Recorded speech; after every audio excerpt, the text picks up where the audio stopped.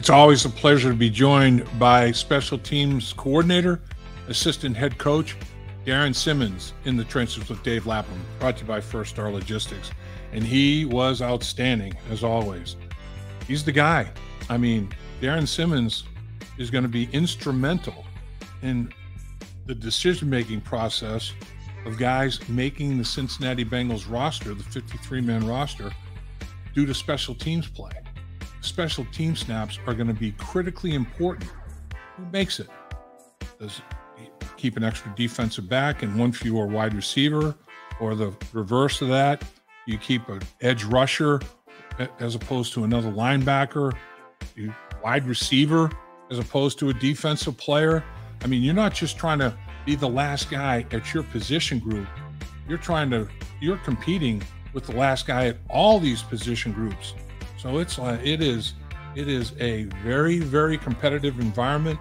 Nobody figures it out better than Darrin Simmons, and the roster that he's got to work with is extraordinary. And I have all the faith in the world he's going to make all the right calls with everybody else involved in making those roster decisions from top to bottom in the organization. But it is very interesting. Special teams, those snaps are critical down the stretch of the preseason. Fur will fly with these young players trying to make this football team. And if they don't make this football team, they want good special team snaps for other teams in the National Football League, because on the 29th of August, they have to cut over 30 players from every football team. It's going to be crazy. It's going to be the wild, wild west out there. There's going to be a glut of players. And all these guys want to continue their career in the National Football League, on a practice squad in the National Football League. That's a six-figure job. Or in another league, the XFL, the USFL, the whatever FL. Everybody's looking to extend their professional football career. It's going to be interesting.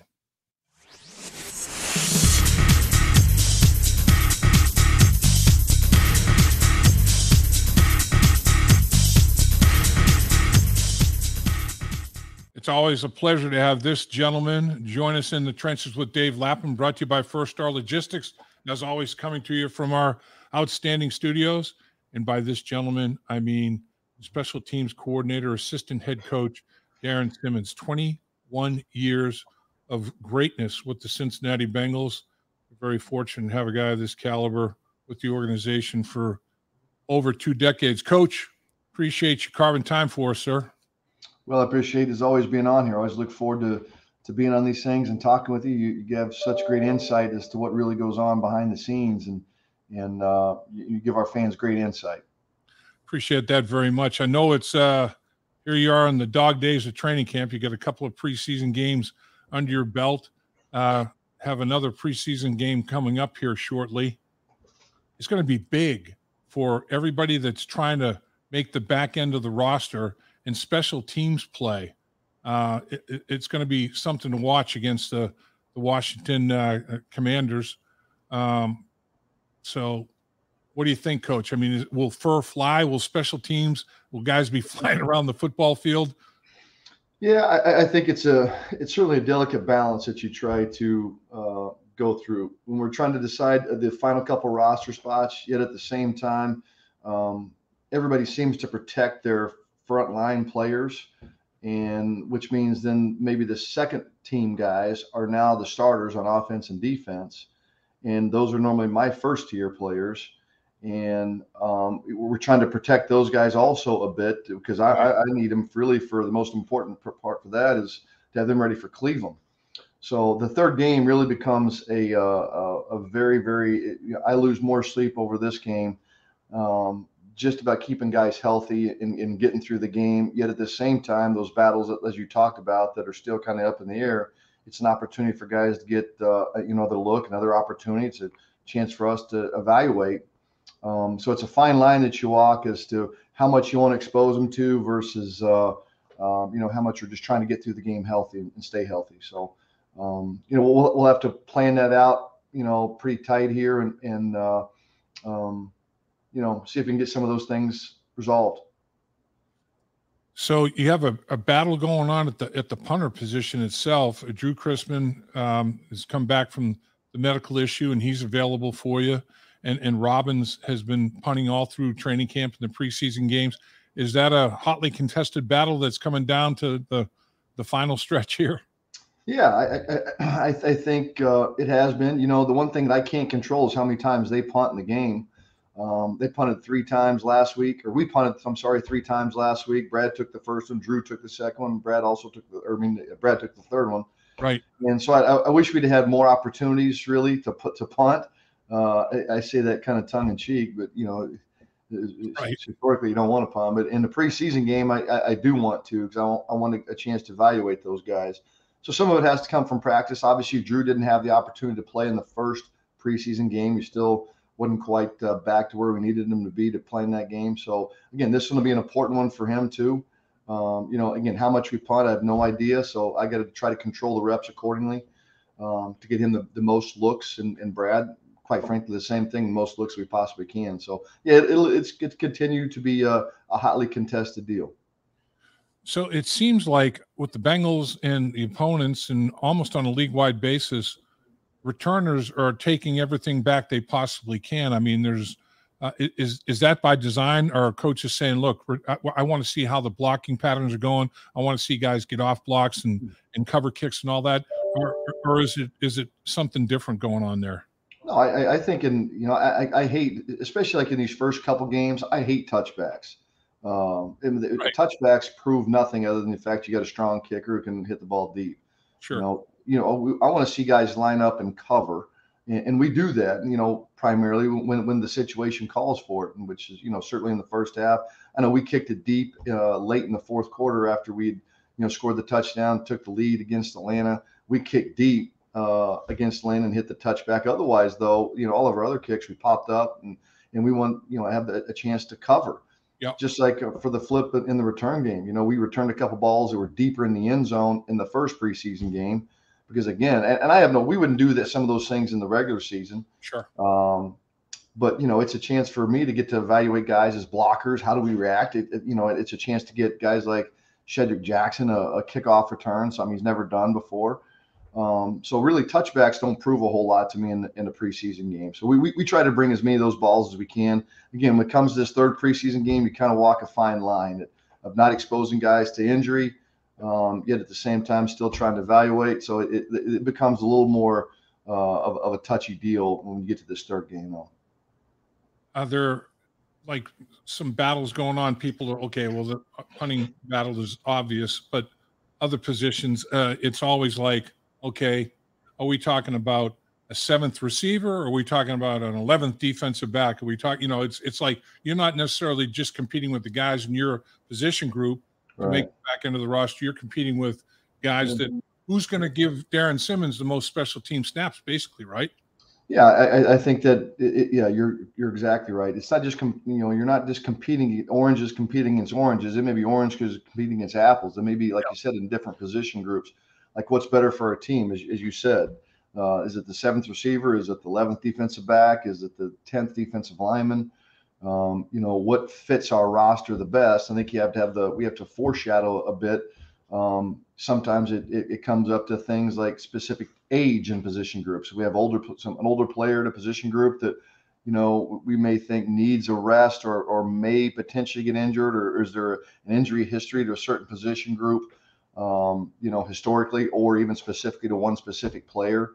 Is he more apt to get injured? Do we need to keep an extra guy there to keep that covered up?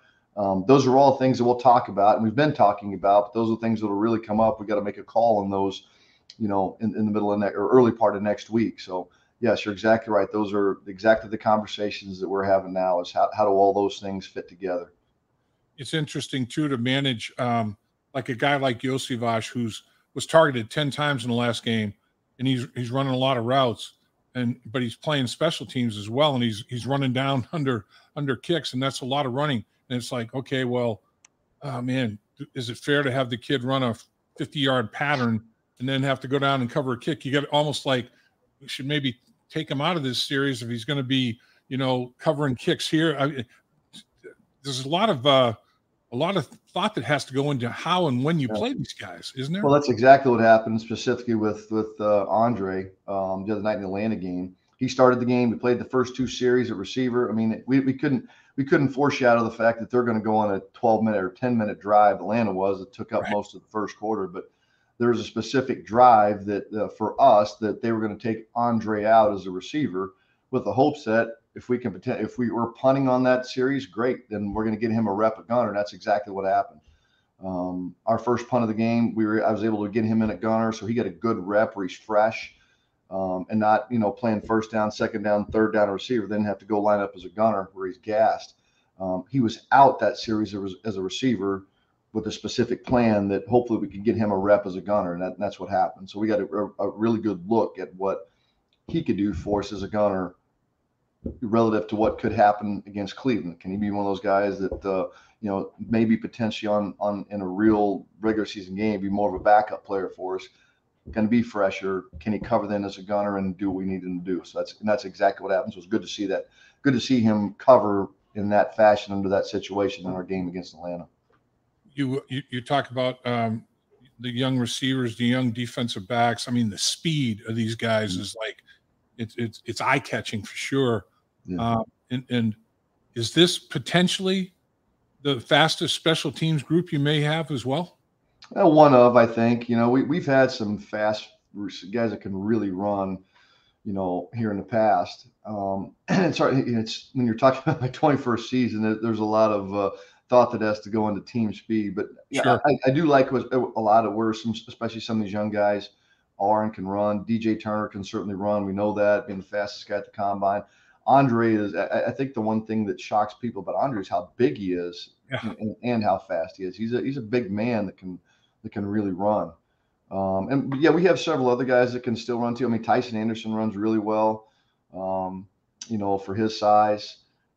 We do. The opportunity is here for us to increase our team speed. That's certainly something we're always looking to improve on is team speed, certainly over what we had last season. And, hopefully with the way this shakes out, it'll fit us favorably that way. Tyson Anderson had the real big game, 2 interceptions in a quarter. That's pretty special. That doesn't happen at any level very often. But the fact is, all the other reps, is he in the right place at the right time, doing the right thing? All the reps with you as special teams is the same thing. Is he in the right gap? Is he hitting the right lane? All of those sorts of things. It's big for Tyson Anderson. These special teams reps are huge, aren't they? Yeah, and I think it's more about what does the whole picture look like? What does the whole book look like, and not one specific chapter? Yep. I certainly agree that those 2 splash plays that he made were big plays. But those are plays that we'd hope he would make. But what happens on the other 30 plays he plays in that game? Are they good enough? Are they consistent enough? That we were able to depend on him, on a Sunday, on a real Sunday, when the real bullets are flying. And so that, all that figures into it for sure. It's interesting. There's the base defense for Lou Anarumo is a nickel, basically. It's a 4-2-5 defensive look, and that minimizes the number of linebackers on the roster. Is that an impact on special teams? It's a major impact. It's a major impact. When Coach Lewis was here, we were a 4-3 team. Yep. Again, this is dating us back a little bit. We always kept 6 linebackers. Sometimes we kept 7. They may have not all been active on Sunday, but we always kept 6 at a minimum. So I had at least 3 backups, and that 4th linebacker, who was our Sam, would come out of the game in nickel situations. So a lot of times I was playing 4 linebackers. Now we don't even have that 4th linebacker. Now that 4th linebacker is the nickel. And so he is really that if you want to call it 6th linebacker. But it does certainly affect what we do or what I do. I feel like we've lost one of the main contributors that we have. Now we're kind of playing with 3 linebackers, to some degree. And we're kind of missing that 4th guy, that extra guy where we used to steal some reps from. Whether it was Rashad Gentis, for those who can remember guys like him of the world. I think we tried to make Michael Johnson that guy for a time. It was going to be Dave Pollock right. Again, I'm dating myself here by going way back. We've had a variety of those guys. Manny Lawson was another one I used to use quite a bit that made an impact for me. So I've kind of lost that guy. Now, where do you get that guy from? Well, is it the extra DB? If it's the extra DB, then all of a sudden we just become smaller. maybe faster, but we've become smaller? Or is it a defensive lineman, one of those hybrid type tweener defensive line types? Is it a Miles Murphy? What can he do? Or is it the Jeff Gunters, or is it the Joseph Osais? So now you become bigger, and you lose some of maybe the quickness and the movement in space. So again, it's a balancing act of trying to figure out what can those guys do best relative to what we're going to do or what we're going to be up against, and trying to get the matchups in our favor. Over the years, you've had Pro Bowl players. I mean, you have punter Kevin Huber, long distinguished career Pro Bowler, Cedric Pierman as a returner and a kick coverage guy. Was a Pro Bowler for you. Clark Harris, 1,880 snaps. He never had an unplayable snap. And Cal, what did Cal have? Over 160, I think it was, this past season. All of them playable. It's been a pretty good run for it. And you've had specialists at every key area make the Pro Bowl. It's been an outstanding special teams run for special teams coordinator Darrin Simmons. Well, good players make good coaches, and there are a lot of things with some of those guys that you've talked about that I can't coach, whether it's Cedric Pierman's speed or his desire or his want to be a great player. There's things with Kevin. There are things with certainly Clark. I can't teach Adam Jones his quickness and change of direction or his fearlessness. That's something I can't coach. I can help some of the things. I can help point him in the right direction, but in the end, it's his instincts that have to take over and make the plays that he made, over time. Or the same thing even with Ced Pierman. I can help develop them, but the natural gifts that they have, I got no control over. So, I've been fortunate to be around, good players, and hopefully we can just get them steered in the right direction. And hopefully we have some of those guys on our roster now. It'll be up to them to whether they can develop into being good players and great players. I think the players have certainly changed, over time. Yeah, I think it's a result of what the college football landscape is. It's just different now than what it used to be in college. And with the advent of the portal that they have, they can transfer and go from school to school. Now some of these guys can get this NIL money. So there's a different expectation, I think, that with some of these young guys compared to what it used to be. Yeah, I mean, all great points. So you've always got your core players, and you do a great job of identifying, who could fit that bill as a core player and really work with them in that regard. Name, and I guess if I ask you to start naming guys, somebody will be left out that you don't want to leave out. But if you had to pick a handful of guys over the years that have been core players that really jump out at you or come to mind, what type of guys are you looking for to be Darrin Simmons core players on Cincinnati Bengals special teams? Well, first of all, I think the most important prerequisite you have to have is you have to understand what your role is on the team, and you have to be fine with that. I think everybody always wants to be a starting offensive or defensive player. I think every running back that comes in here wants to be Corey Dillon or wants to be a starter like what Joe Mixon was. And the reality is a lot of them aren't, or even a Rudy Johnson. Right. And I think the fact is a lot of them aren't going to be that. And I think that Cedric Pierman recognized that right away, that I'm not going to be I'm not going to be an every down running back. So how can I, positively affect the team and really at the same time give me the longest career I possibly can in this league? That's what they're all looking for longevity, sure. looking to carve out a niche and find a role and stay in that role for as long as they can. And so, I think the number one prerequisite, they have to have the understanding of what their role is and where they fit on a 53-man roster. And the quicker that they can, I think that's part of my job, is helping some of these guys understand that. Some of these young guys that come in now, they all think they're going to be starting players in their first year. And it's just, it's real easy for me to say, okay, you want to go ahead and we want to take Logan Wilson out of the game. You want to take Jermaine Pratt. You're going to beat those two guys out. I'm like, guys, that ain't happening. Right. And so you better understand the way that you're going to affect the game is by being a dominant player or being a good player, not being a dominant player, just being a good player for me. And so I think they have to come to that realization that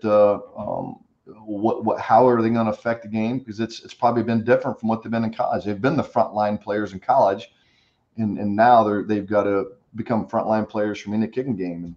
And so understanding your role is one. I think number two is your attitude. They have to be tough individuals to do what we do here.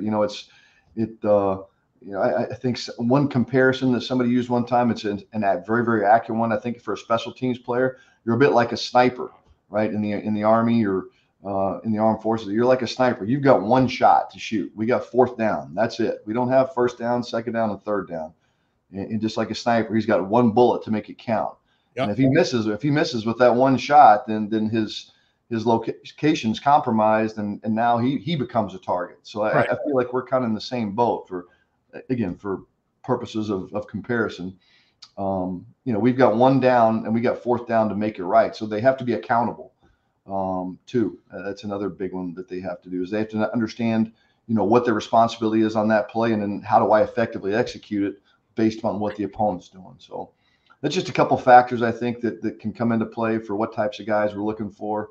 And some of that comes through experience, and some of it, happens just naturally. Some guys can walk in here because of their experience they've had in the kicking game, maybe in college, that they come in here kind of, not ready-made, but they come in here on a higher level. A guy that, came jumping to mind that understood his role and has understood it for many, many years. That's a great role model for you on the team is Michael Thomas. I mean, Michael is a guy that he knows exactly, what his role is. He does it exceptionally well. And you talk about attitude, coach, you got to have the right. This guy's attitude is like extraordinary. It's like, it's an example that everybody should abide by. He's a special guy, isn't he? Oh yeah, he's been fantastic. He's a good leader. He's got the big picture in mind too. He's been on a couple different teams, and he sees the way things have been run other places compared to what they are here. And he's someone that I have a great deal of respect for what he's done. If I were to name some guys, Mike Thomas would be one. Cedric Pierman would certainly be, another very big one. Vinny Ray would be one. Sure. That comes to mind. Dan Scuda was another guy dating back that was a really, really good player for us. Scuda, I love it. Yeah, Tab Perry was one way back who got his career kind of cut short because of injury, but he was not only a good cover player, he was also a good returner. Yeah. Jeremy Miles was a good cover player for us, who knew what his role was as a backup safety, and did it effectively. And at a high level for us for some time. And we've got a couple now that are playing a role. I mean, Akeem Davis-Gaither, that's kind of the reason we took him. And I'm telling you, the last half of last season, I mean, he played as well as anybody in the NFL. I mean, he played at a high level at the end of last year, and he's picked up right where he left off. I mean, his play has been limited for me thus far in games, but it shows up in practice. I think it shows up at what he does on defense. Too in the game, but he's also a guy who understands, who knows he has a specific role, and he wants to graduate. He wants to move up and become a starting player. I get that, but he also knows how he's going to positively affect the game, or most directly affect the game right now is in the kicking game, and he's doing a fantastic job of that. Yeah, I mean, his case is a great example. Akeem Davis-Gaither, he's a great player. I mean, he could be a 3-down back in the National Football League, but he's battling two others that just re-signed long-term contracts that are pretty damn good. I mean, you have Wilson, you have Pratt, and how many teams in the NFL? If you have one 3-down linebacker, you're fortunate. If you have two, that's crazy. The Bengals are looking with Akeem Davis-Gaither coming on like he is, three-down linebackers. That's an unbelievable luxury, isn't it? Yeah, it's a really good luxury, and it's the positive part is I get to have one of those guys full time, and that's a huge deal for me. And and you could even add Marcus Bailey to that a little bit. I think every time he's had an opportunity to play, he's done pretty well too. So, again, hopefully we can keep everybody healthy, and that's always a success to any season or any team, is keeping guys healthy and having them accessible. And you're able to use them on a week-to-week basis. And if we can do that, we'll have a chance. Well, it's going to be interesting. Coach, the flood of players this year on the 29th of August, everybody goes from 90 to, I don't know, maybe a team is down to 89 or 88 because of injury reserve or whatever the case may be. But there's going to be just a flurry of activity in that one day. What's that day going to be like for you as you're trying to go through and evaluate? You guys obviously already are like, okay, well, this guy might be let go by this team, that this guy might be let go, but I mean, the numbers are staggering. Yeah, well, it's a double-edged sword a bit. You know, there used to be a couple cut-down days. You know, there used to be one before the third preseason game. Then I think the league finally, in smart fashion, finally realized that most teams don't play a lot of their frontline players in the third preseason game to protect them. So they've kept the rosters bubbled up a little bit to have, you know, more players available for that game. And so they've done that smart. But yet at the same time, it puts, instead of being to stagger those cuts a bit, so we can stagger your evaluation of players on other teams to see if they're, you know, they improve the level on your own team. Now all that's dumped into one day. So there's going to be quite a, as you said, there's going to be quite a flurry of movement, and the video will be running a lot over the course of those couple of days, just looking at other players. But, you know, frankly, with the way in the olden days, you know, when everything used to be on tape, that was an exhausting process, because you had to find the right tape, find the right game. Now we have everything, you know, all this data of play time. So it's really, really, really streamlined that process for us from the data that we have now from a couple different programs and the way that this digital video stuff works, man. Everything is right here in our hands. It's just a matter of, you know, we still got to take the time, and we have to physically put our eyes on the video and watch it to see if this guy does improve us or not. It's going to be incredible. And, you know, I look at the Bengals roster and done such a good job in accumulating players that can be a factor. A lot of players are fighting for a legitimate role. And it's like, man, there's going to be players that don't make this roster that are going to go elsewhere and have NFL careers extended and maybe even get starting jobs elsewhere. I mean, I think that's how good this roster is. So, boy, it ain't going to be easy, coaches. It never is. But, boy, making these roster decisions can be a challenge for sure. Well, it is. And I think that's kind of what separates team. Are we keeping the right guys? We're not keeping the right guys? How does it all fit? Yeah. Not only do you have to have the first game in mind, you have to have a little foresight to look down the road. Is this guy going to be available or accessible to us in, you know, November and December when it really counts? You know, they all count, but, you know, when it gets to the critical parts later in the season, you know, and you got to balance, you know, what guys we potentially have on PUP right now and how that works. And guys who are injured, do we put them on IR? Do we keep them? Do we carry them? I mean, how all that works, it's quite a task, but we'll get it figured out. Always do. And you're a big reason why they had the success they've had from a top to bottom roster standpoint. Coach, can't thank you enough. I know it's a busy time. Thanks for carving time for us as always, and go get them, sir. Put together the best roster you've ever put together. Well, we'll need to. Got to get back up to the top again. You can't stay the same. We got to keep on improving. Yeah, there's no appreciate you having me on. There's no, my pleasure. There's no seat at that top of the ladder of success, right? So everybody always trying to knock you off that bad boy. Absolutely. That's a good problem to have. No question. Thanks. Appreciate you, sir. Yeah, you got it. Take care. Dave Lapham here, and every day I am grateful for my experience to have played professional football. As a player, I realize self-motivation, leadership, and appreciating your teammates are key. At First Star Logistics, you can use those same attributes to create the life you want for you and your family. Build your future by working hard like I did. You'll see results both on and off the field. Call First Star Logistics today and be part of our winning team. Opportunity knocking.